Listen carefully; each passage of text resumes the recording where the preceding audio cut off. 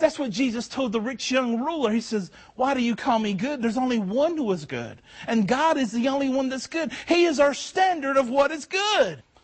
So we can read in Psalms 14:1, it says, a fool says in his heart, there is no God. Agnostic, you're saying there is a God, but you don't know who he is. Psalms 53:1 says the same thing. There is no God. So, agnostic, I'm not calling you a fool. You're starting to realize there is a God. So we know that common grace, does society dictate what is right, what is wrong, what is good, and what is bad? Now that brings us to the man called Epicurus. He was a Greek philosopher, and his quotes are meaningless and agnostic. And this is his quote in an intelligent. Here's what he says: is God willing to prevent evil, but is not able? Then he is not omnipotent. Is he not willing? Then he is malevolent. Is he willing and able? Then he does not. Where does evil come from? Then why call him God? See, the question that Epicurus is asking, well, why won't God deal with evil? You notice that's the question that we all ask. Why won't God deal with evil?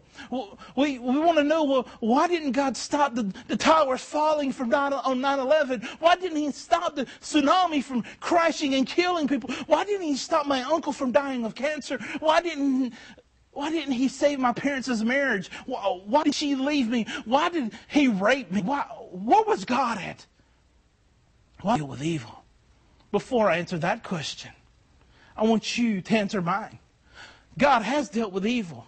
But the question is, how could a God in heaven that the Bible talks about is holy and righteous and good, who's holy and justice, whose very foundation, his throne is holy and righteous, and everything he does is just, how can a God like that allow you and me to exist? Who we blatantly keep blaspheming his name, we're profane, and we dance across his face and provoke him to kill us as we rebel against him. You're thinking, Kevin, how have I provoked God to attack me? Atheist, agnostic, listen. This Bible, we call it the Christian Bible, it has something called sin.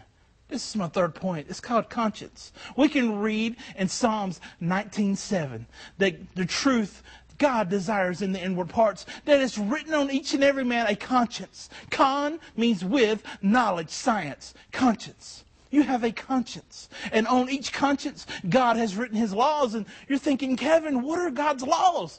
I'm so glad you asked. As we look in the Christian Bible, you turn to Exodus chapter 20, we can go through God's laws quickly and easily. These are God's requirements to get to heaven.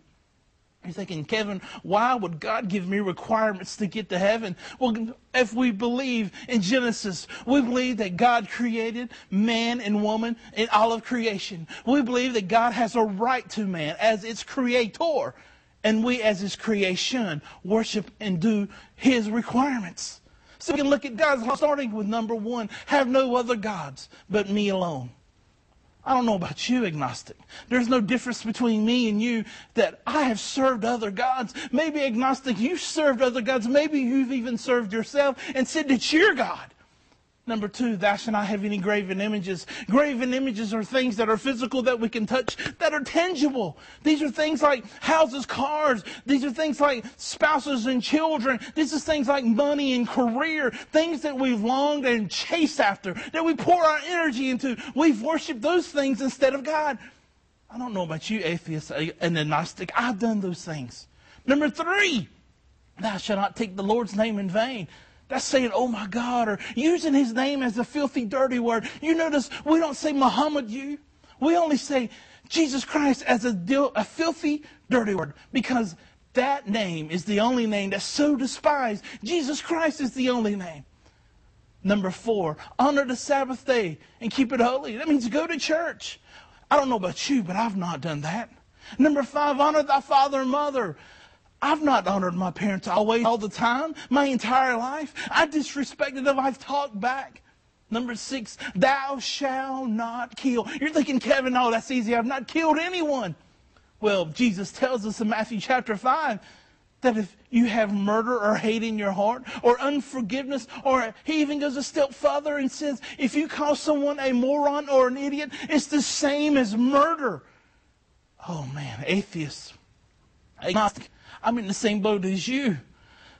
I've done those things. I've had a hateful heart. I've murdered people. I've murdered your reputation. Thou shalt not kill. Number 7, thou shalt not commit adultery. Oh, that's okay. I'm married or I'm single. It doesn't matter. No. Jesus tells us in the same chapter, Matthew chapter 5, if you look upon a woman or a man and lust in your heart, you've committed adultery. Wow. So you may say, in my mind? Yeah, Hebrews chapter 4, verse 13 tells us that all of creation is open to God like a map. It's just open and unfolded. He sees our hearts. He knows our things. You can't hide from him. He knows. So I'm just like you, atheist and agnostic. I've lusted. I've blasphemed. I've dishonored my parents. I'm just like you. Oh, man. Number 8, as we look at God's law, thou shalt not steal. It doesn't matter how long ago it was or what you stole or when you stole.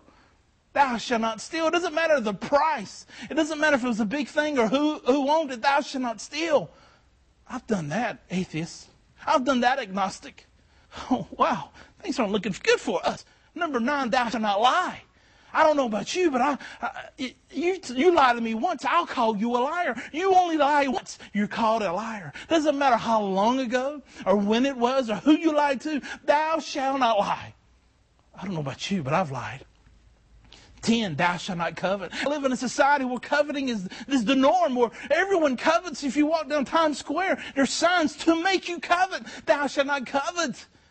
I don't know about you, but I've coveted. On Judgment Day, atheist and agnostic, when you're standing beside me and other Christians and people from the boneyard, and you're standing there and you're going to be judged on these requirements, none of us will get to heaven. You're thinking, Kevin, what's the deal with Christian religion? Why even be a Christian then? Well, I'm glad you asked, agnostic. I'm glad you asked, atheist. As we read in Job chapter 9, verse 2, Job asks the same question. How can a man be right before God? How can anyone get to heaven if God is that holy and we are not? The question is, how will you respond? How will you respond? Are you going to say, I don't believe what you're saying? I cut you off at the beginning when you talked about a creator. Keep listening. See, the issue with Christianity, it deals with sin. No other religion deals with sin. Only Christianity does. Only Jesus Christ, the one true God. We believe as Christians that Jesus is the only way to heaven. You're thinking, Kevin, what does that mean?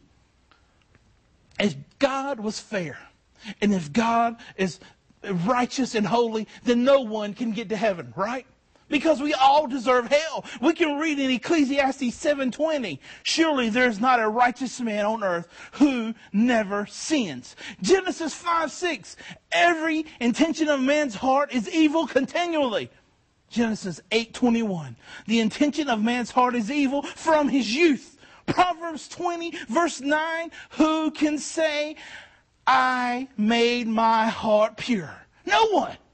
So we can read in Romans that we are all going to stray. Our hearts are wicked. So standing before God, atheist, agnostic, what's the difference between me and you? What's the difference between me and the guy down the street? Nothing. We all need a Savior. So what does God do? He doesn't do what Buddha does. He doesn't call us to meditate. He doesn't do what Muhammad does. He doesn't tell us to get in an airplane and crash into a building to become a martyr to inherit eternal life. He doesn't tell us to earn our way to heavens. He doesn't tell us to get on a bicycle and go door to door to earn our way to heaven. He doesn't tell us to do that.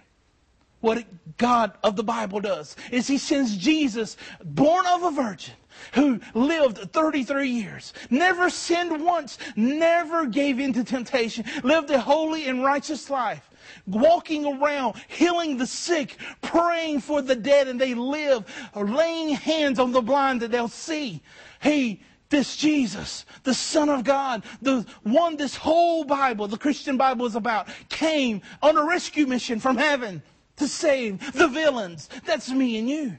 See, For the Bible says, for the cost of sin is death. Hebrews 6:23. For the wages of sin is death. And God will pour out his wrath on sin. So God's dealing with sin now. But what about my sin? He puts it on Jesus in my place. It was my sin he put on Jesus. And your sin he put on Jesus. It should be you who dies for your sin. But he puts it on Jesus in our place. So atheist and agnostic, repent of your sins. That means the sins that you do. The 10 commandments that we just went through. Those sins will keep you out of heaven for eternity. But you hold on to them. And you won't repent. It's not that you can't. You won't. Jesus is the only way to heaven. Now, God poured out his wrath on Jesus. And Jesus died on the cross on yours and my behalf. So on Judgment Day, I will trust in Jesus as my only way to heaven. See, in heaven, I have a bad heart. But I repent of my sins. So I have a good heart. Like it says in Ezekiel 36:26. God would give me a new heart. But now I have a bad record. I have a bad record. All the past sins that I've done, they must be washed away. Any convict standing before a judge, I've changed. I'm reformed. I'm good and I'm new. But that doesn't change the fact of his record. Buddhism doesn't deal with sin. Muslims can't deal with sin. Scientology can't deal with sin. Only Christianity deals with sin. Our sin, the bad things we did, the things that cause us to be rebellious before God, even if our heart were be reformed and changed, God wipes away our sins and regenerates us and makes us new. He blots out our transgressions and makes us children of God, and we are longing to be with him. You're thinking, Kevin, what's the point of all this? What does it matter? It's to bring God glory. It's to take sinners like me and you and say, I trust in Jesus. He washes away sinners. Like it says in 1 Timothy 1:15, Jesus saves sinners. So repent of your sins and trust in Jesus. Repent of your sins and trust in Jesus.